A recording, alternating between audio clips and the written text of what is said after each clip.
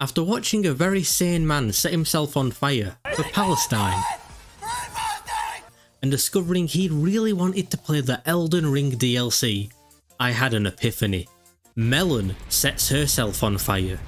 Melon setting herself on fire takes you to Farum Azula, or whatever the fuck it's called. And in Farum Azula, there are floating Skye islands. The guy who set himself on fire was a pilot. Or maybe not, I honestly don't remember, and no one really remembers this guy. There was like a week where the search trend went up, and then everyone just fucking forgot about him. This dude incinerated himself, and we forgot about him in a week.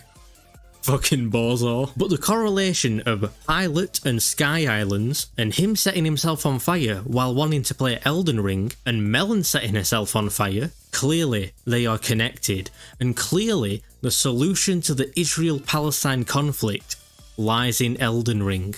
Now, to get the groundwork out of the way for this video, both sides are retarded. One side thinks history started on October 7th, 2023, and the other thinks it started on the 14th of May 1948. Now, I'm no expert, just a humble bird lawyer, but I think history may have been going for at least a couple thousand years before either of those dates. So I'm gonna settle the Israel-Palestine question once and for all. Who really owns the land? Using Elden Ring as my source. What the fuck does this mean? Upon starting the game, I make a marketable waifu. And you don't seem to understand. So people will be nice to me. They aren't. This is unrelated to the greater plot of this video, but this is so fucking retarded. It's titled body type A and B instead of man and woman because of the mentally ill, but if I pick body type B, it calls me she, her pronouns. If you are going to Panda, at least put effort into it, Smurf Loli. We find a big dragon and bleed it dry like manufactured current thing, allowing us to become over-leveled so I don't have to play the intro for the 74th time, and can wield the biggest moral beat stick. An old grifting cripple attempts to stop our investigation, but I have an ancient ability forgotten in the depths of mankind's history. It's called a memory. He joins his relatives.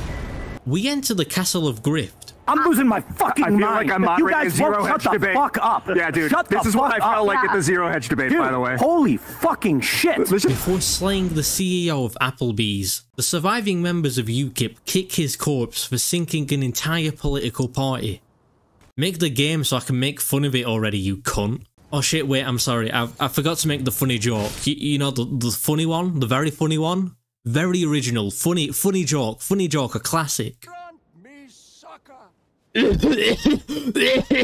Say a word! I promise this isn't the wizard game. Please don't backstab me. I channel the spirit of the late great domestic terrorist, Coach Redpill, and kill the mother of the bitch that rejected me. She won't speak to me anymore.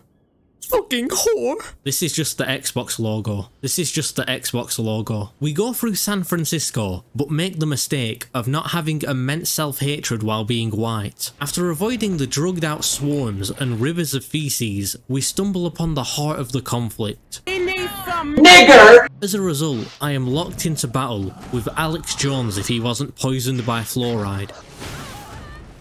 I call on the UN to do literally anything. Fortunately for me, this is Hitler 2, 3 and 4, Alex Jones, so he is swiftly smited.